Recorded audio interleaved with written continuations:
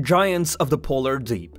Mysteries of the deep sea have always sparked the curiosity of us humans and have intrigued us in finding more about the unknown stuff that lie buried deep within the ocean. Of all the creatures that lie within, a number of giant creatures are yet not known by many of us.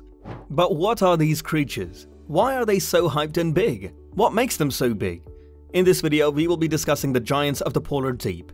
We will be diving deep into each one of them, so if you are new to this channel, then make sure to hit the subscribe button. Continue watching the video till the end to know more. Have you ever imagined finding spiders the size of dinner plates? Well, you can head to the frigid waters of the Antarctica and you will most likely run across one.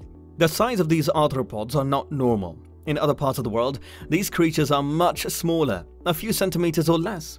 However, back in Antarctica, they experience what is called a polar gigantism, and it is exactly what it sounds like.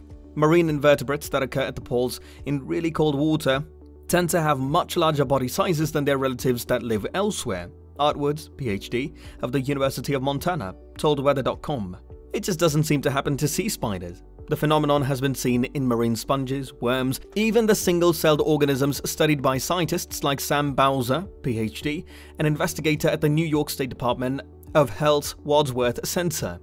Some of them are the size of your pinky nails, he claimed, about the organisms typically only visible under a microscope. Antarctica has been a hotbed for polar gigantism, but it's not the only place to see extra-large species.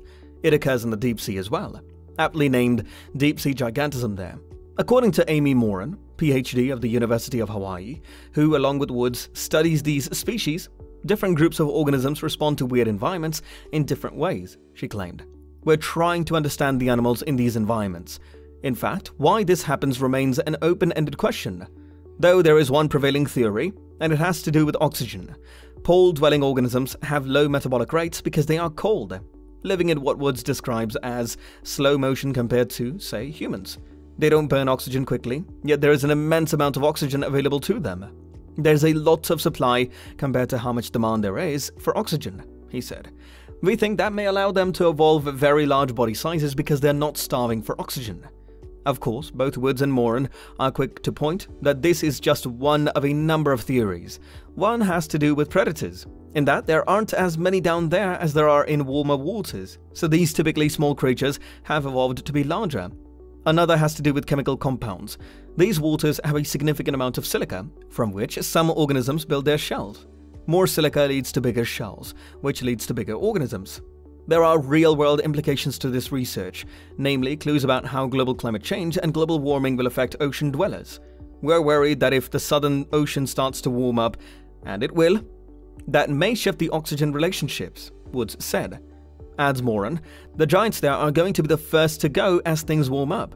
All in all, it seems that the extreme and constant cold in the Southern Ocean has led to a number of unusual features of the Antarctic fauna, which leads to polar gigantism. This arises from a combination of cold-driven low metabolic rates and high oxygen availability in the polar oceans. And that's it for today. Did you enjoy watching the video? Did you find the video interesting? Did we miss out on anything? Let us know your thoughts in the comments section below. We would love to get to know your perspective on this matter.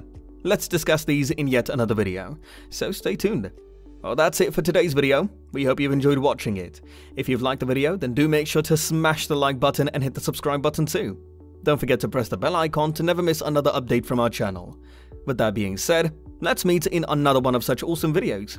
Until then, see ya.